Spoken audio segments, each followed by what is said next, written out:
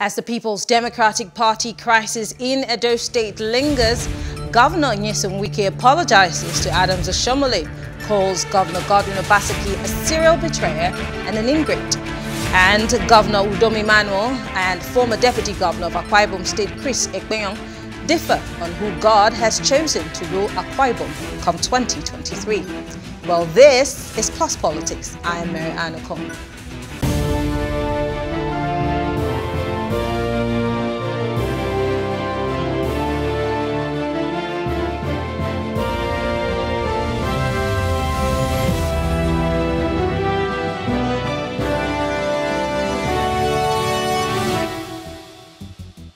Edo State Chairman of the All Progressive Congress, Colonel David Imuse, retired, has said his party will capitalize on the disarray in the People's Democratic Party to take over power in the state.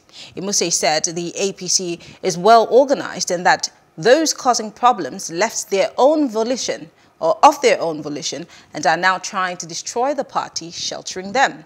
Meanwhile, Governor Wike of Rivers State has described his Edo counterpart, Godwin Obaseki, as a serial betrayer and an ingrate. Well, joining us to discuss this is Liborous Oshoma. He is the head attorney at Liborous Oshoma Chambers, and also joining us is the local government chairman of Ikwerre local government in Rivers State, Samuel Nwanosike. Thank you very much, gentlemen, for joining us. Great. I'm gonna start with you because you know a little more about Edo State politics and all the the internal drama that's going on. I want to before I pose my first question, I want to take you back to a conversation that was had on Plus Politics about the elections in Edo State with Governor Ayo Fayose, former governor of Ekiti State, what he said about the relationship between the governor of Edo State and Governor Wike. Let's take a listen to that video, and when we come back, we'll break it down. Finally, I won't be surprised. Obaseki will win this election because Oshoma too is a very bad man. Obaseki may win this election, but if he wins this election, I will not be surprised if Obaseki turns his back on the likes of my friend Wike and others, they are fighting tooth and nail for him. But we should remember that I said it. That time, this video, I pray Obaseki will not allow us to play this video. Because those of the people in the PDP now, he must keep his agreement with them. He must keep his agreement with them because they kept the party before his coming.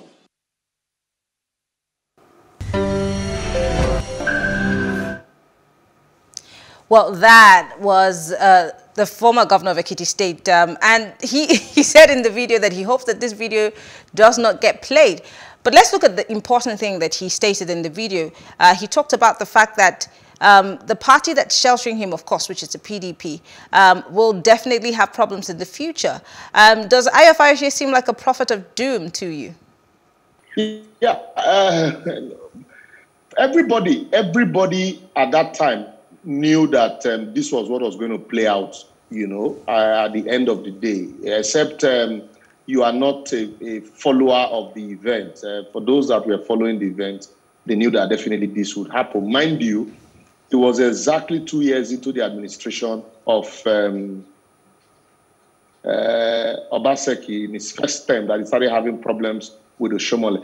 After all, he was already a governor before Wike assisted him, to win second term. Anything Wike did for Obaseki, Oshoma did ×2.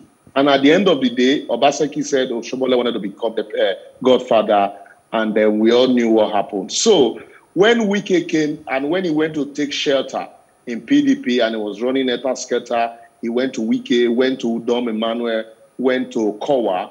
A lot of people just felt well. Even some members of the APC said they were happy. Let them let even PDP win the election and then let PDP have a taste of what APC were complaining of. And so if you're a follower of the event at that time, you certainly will know that this would happen. Do you know why? Also, Obaseki came into the party with his deputy governor, his chief of staff, and the secretary to the government. Those are the first four, political positions the first 4 head of executive position that you can occupy. And then the House of Assembly members that didn't agree with him, he practically chased out of Benin. So having the government, the structure of the government intact, it was only also convenient for those people who were outside or who gave him shelter to also ask for a bite of the cherry. And then without giving them a bite of the cherry and consistently asking them to harmonize and then also include him and his team in the executive membership of the party was definitely going to create a problem. And Wike being a man who does not take punches lying low, so it was bound to happen. And what we are seeing now is just, what do you call it, a meal that had been prepared long ago that unfortunately people did know how it was prepared. And so I'm not surprised really that all of this is playing out. It's interesting that Governor Wike is taking this very personally, just as you have said. I mean, it's the same blow, according to you, that was dealt the former Edo State governor, and now Governor Wike is so interested in the matter. But let's look at what's at the core. There was a video that was making rounds also of the deputy governor speaking with so much authority, and many people have wondered where he got that type of temerity, being that, you know, in Nigerian politics, the vice presidents, the deputy governors are always yes men. But in this case, the deputy governor seems to be very vocal. And this is one of the things that the Rivers State governor spoke against. He actually did wonder where he was getting his guts from. But then there are those who are wondering why Shaibu is that vocal. Could he be interested in the ticket for the next governorship race? I can tell you for free that there's the rumor that Shaibu is interested in becoming the next governor. Unconfirmed rumor. I don't know how true that is. But also, as for being vocal, Philip Shaibu is not a man who has never been, he's always been vocal in as far as Edo State politics is concerned. Right from his days when he, strongly supported Oshoma, he's always been very, very, very vocal.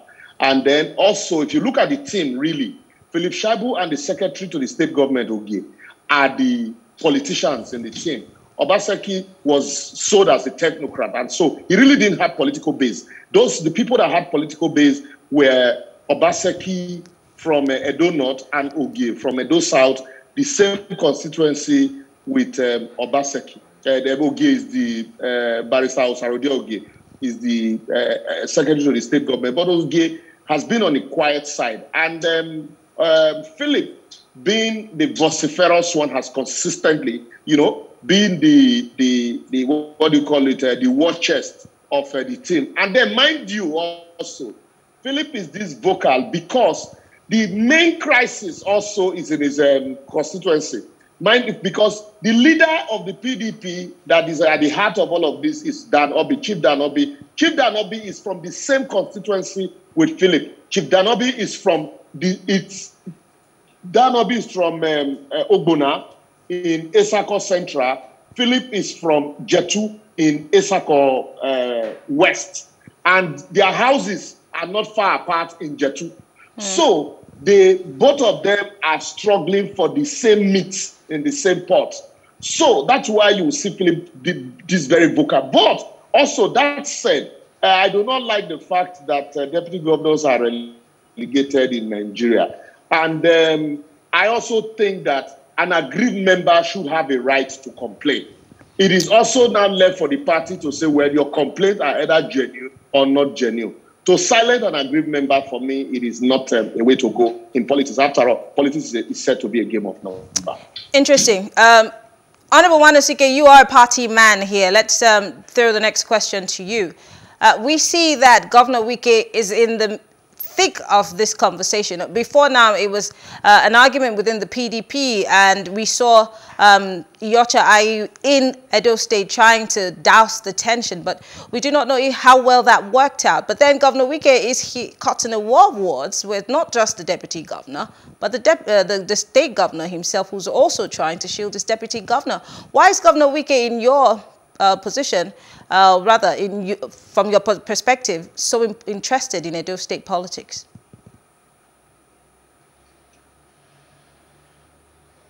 Well, I want to say here clearly that Nigeria has come to a place where we should be building strong institutions, not strong men. For me, Govt Wike was nominated by the People's Democratic Party to be the chairman of that election. And if you remember all that played out, the threats to his life, the intimidation from the All Progressive Congress, and all the late-night meetings, abandoning job in River State and making sure campaigns are held in Edo State just to support a Niger Delta man that is considered abandoned under the rain, a man that had been pushed out from his original home. He needed shelter. And so Govt Wike is a man that has a large heart to accommodate people, more especially when you're in crisis. If you come to River State,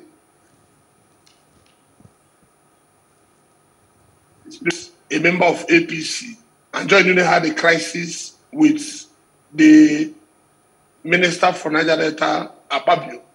And Govt Wike said, no, she's a Rivers woman, I will stand up for her.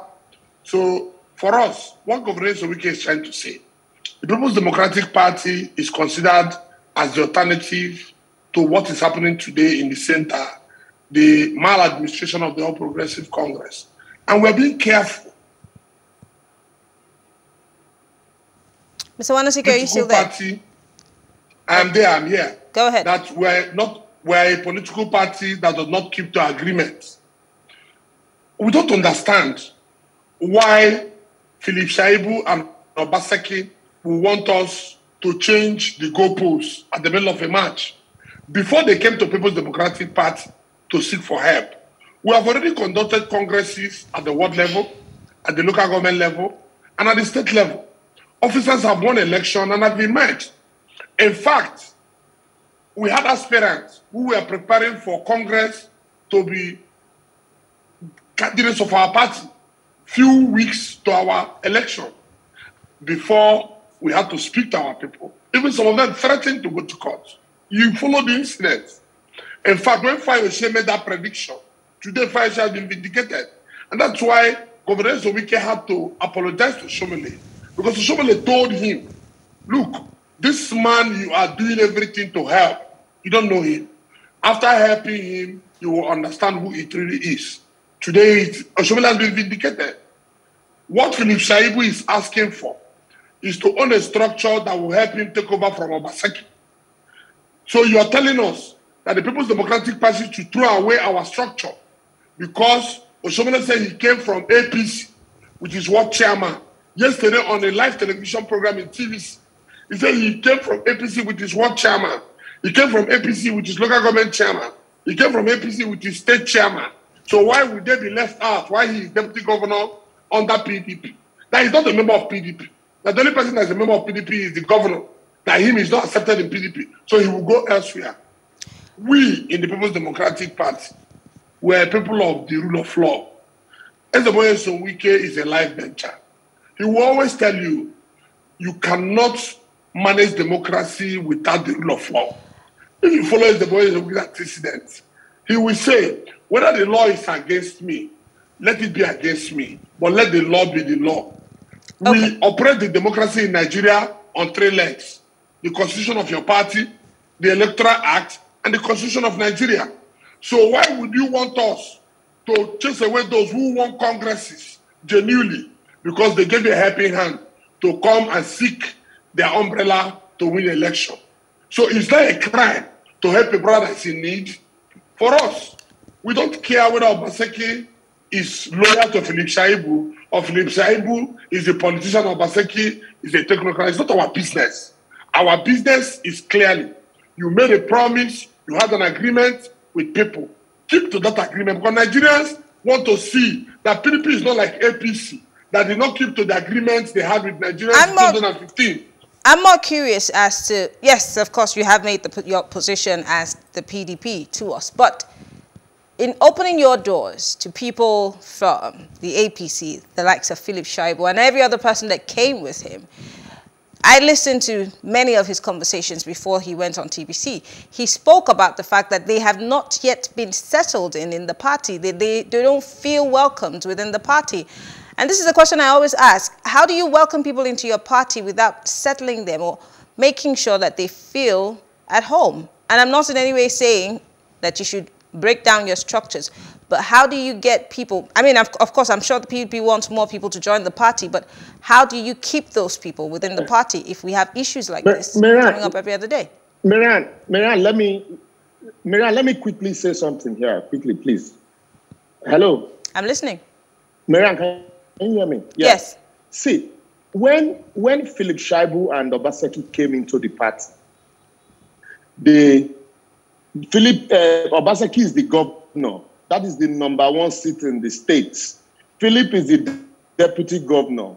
The secretary to the state government is Ogios Arodel. The chief of staff is Osaibobo. These are key positions in the states.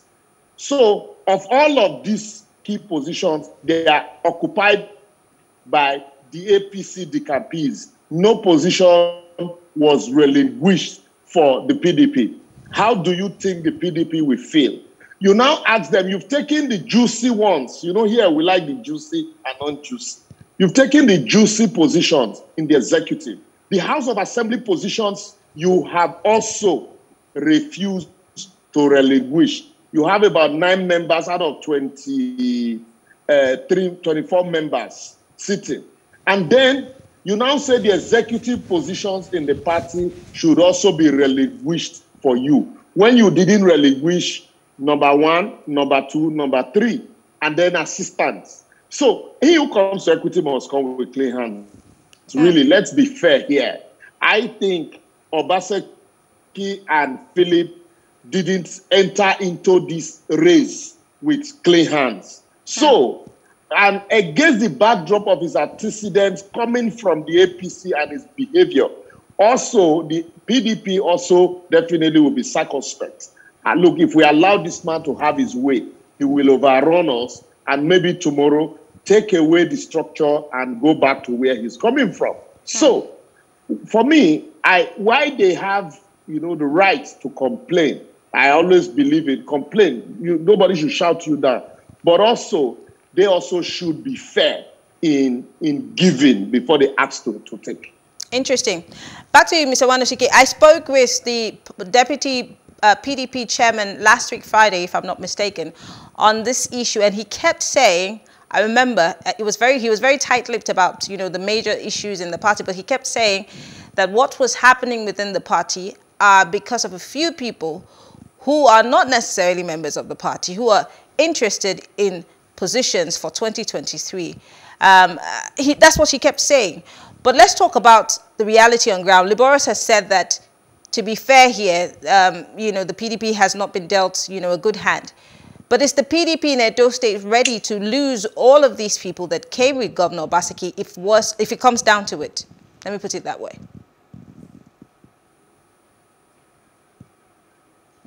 Mr. Nwanosike, can you hear me? Yes. See, I didn't hear the last part because I'm asking if is the PDP ready to lose the governor and those who came with him, or the deputy governor, because he kept saying it over and over in one of those events, saying that they're not settled, so they're ready to go back to where they'll feel more welcome. So, how ready is the PDP to let go of all those people that they had welcomed with pomp and ceremony into the party? First of all, the Supreme Court have settled this matter. Are you with me? I can hear you. The Supreme Court have settled this matter. Supreme Court have said that it's political party that wins election. And Obaseki and Philip Shaibu, they are aware that it's the People's Democratic Party that won the election in the last election in those states. And so we're asking them if they know that they want to test the will of the laws of Nigeria. They make the move they want to make. We're asking them to make the move they want to make. You see, when a man has had a meeting behind closed doors, he will want to look for reasons to throw to the public why he's taking the steps he's taking. For us, we're not bothered about that. But we will not change the goalposts at the middle of the match. I have said here, democracy in Nigeria is in three strengths. 1, the constitution of the party. 2, the electoral act. 3, the constitution of Nigeria. If the Supreme Court have said that it's the People's Democratic Party that won the election, and Obaseki and Shaibu feels they want to throw caution to the winds, they should take the steps for every action that's equal and opposite reaction.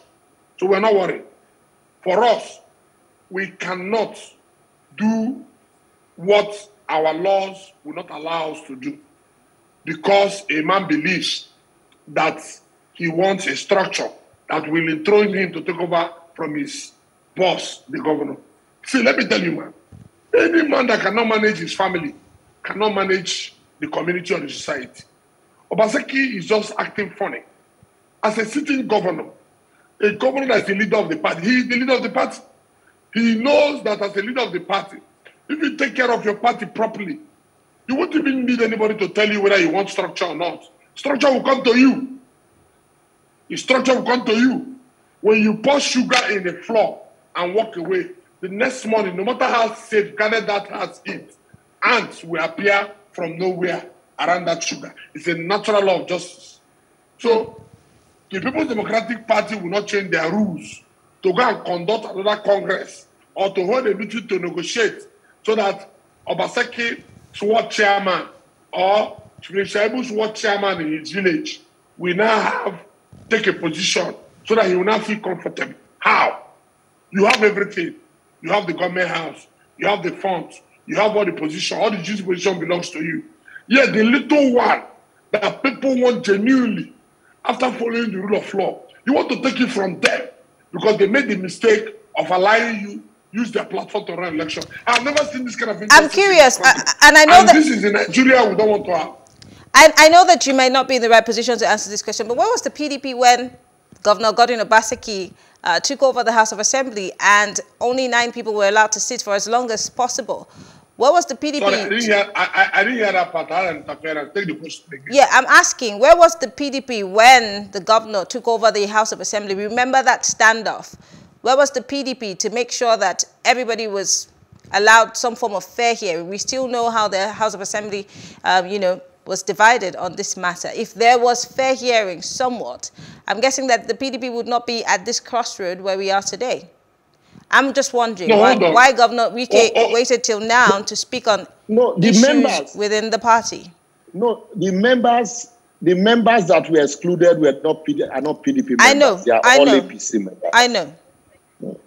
I know this, but I'm saying you cannot also have a house that has 20-something members, but just 9 people were in that house sitting. Where is the rule of law here? Because now Nwanosike is referring to the rule of law, but why was the rule of law not applied at that time? Go back to all your clips. Go back to all your clips. When they had the crisis in the State House of Assembly, go back to your clips. The PDP had a stand on it when they had their crisis, before they were kicked out of their party, because Oshoma was, quote unquote, the godfather. So it is not our business what happened in their party. But then it's your business now. What? We in the People's Democratic Party, wanted a situation where we will liberate those state people. Our ambition and our mission, why we accommodated Obaseki and his people, was because we saw in Oshoma a man who is wanting to perpetuate himself like the Ashwaju of Lagos. And we say it can't happen in Edo State. That is where you had that slogan, Edo is not Lagos. So the truth of the matter is that this question has nothing to do with what we're discussing now. No, I'll tell you why I'm asking the question. I wasn't asking it in favor of the APC, by the way. You kept talking about the fact that he's high-handed now. Rule of law. And the rule of law. And I'm saying, but the rule of law needs to apply whether it's the APC or the PDP so that there's fair hearing. So why is the PDP crying foul now and talking about the rule of law if that had not been applicable from the get-go? That's why I was asking. No, we're not crying. Although we're not crying foul. Nothing has gone wrong as far as we are concerned. We will not change the goalposts in the middle of a match. It is clear what congresses have happened, AJ congresses have happened, state congresses have happened. You can't turn them because you're governor. It's not possible. Okay. If they were smart, they will wait for another opportunity to come so that they will ask those their persons who they prefer that will do their bidding to try their hands in congresses. If a governor cannot win a congress, why do you want us to give structure? Did that somebody structure? Did anybody touch structure in River State? Did anybody touch anybody's structure in this nation? You contest by the provision of the constitution of your party in accordance with the Electoral Act and the Constitution of Nigeria. If you win, you become the ward chairman. If you win, you become the local government chairman. If you win, you become the state chairman. Okay. Quickly, I want to talk about Governor Wike before I go back to Liborous. Governor Wike seems to have his hands full. Recently, he was hitting hard at the Ebonyi State governor. Now it's Obaseki. The other day was the former Vice President Atiku Abubakar. He seemed to be apprehending him for a statement that was credited to him about the fact that he was going to be able to get the PDP's ticket come 2023. There are also rumors. We don't want to also pay any attention to those rumors. But is the governor of River State interested in running for presidency come 2023? For great analogies in Nigeria. Mr. Nwanosike, are you there? I think we lost that connection. I'm going to come back to you, Liborous. Liborous, how do you see this ending with all the drama that's going on? Because I did ask a question to Nwanosike. If the governor or the deputy governor decides to take all his people back to the APC, does the PDP stand a chance come 2023? Before I answer that question, let me first and foremost let you know that Edo State had never really been a state that is controlled by one party. The PDP had 2 senators. Even while Obaseki was the governor, the PDP had 2 senators. The senator representing Obaseki's constituency was in the PDP. The PDP also had, the House was clearly equally divided.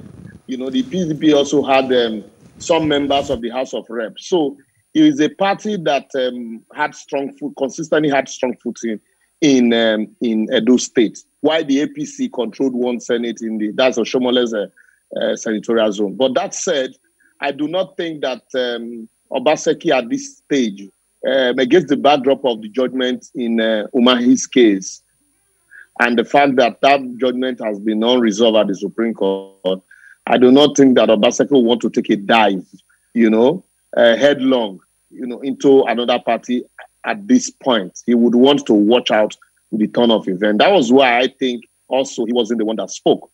He's had to use his deputy as a poster boy to complain about how they were treated, because I originally would have felt that, the complaint would have been coming from the leader. And like Nwanosike has said, truly, if you treat your people well, you won't beg anybody for structure. They will naturally gravitate towards you. And then nobody will be looking in the direction of Nyesom Wike. But then another thing is, I do not also like, these are my personal opinion though, I also do not like Governor Nyesom Wike's approach to these issues. There are more civil ways of handling these issues instead of this resort to who is his father kind of language. This for me shouldn't be coming from leaders that we reverence, that we hold in high esteem. We should at some point let them know that, look, there are better ways. There are more refined ways of addressing these issues rather than this resort to gutter language. Okay. But by and large, really, you would say that Wike, came to the rescue. PDP actually came to the rescue of Obaseki when he needed it most. But that didn't come at no cost. It also was at a cost to Obaseki. Okay. And what is playing out now is that it shows that the memorandum was not properly tidied up before they went into the agreement, and that is why we're seeing all of this fallout. Okay, Mr. Nwanosike, quickly before we go, would you like to quickly respond to the last question that I had, because we're wrapping up? We lost you for a second. And there he goes again. Well, I want to say thank you. Samuel Nwanosike is the Executive Chairman, Ikwerre Local Government Area in River State. Liborous Oshoma is the Head Attorney at Liborous Oshoma Chambers. Thank you so much, Liborous, for being part of the conversation. My pleasure. All right. Well, thank you all for staying with us. We'll take a short break now. When we come back, we discuss Akwa Ibom state politics and who God has supposedly chosen to lead the government come 2023.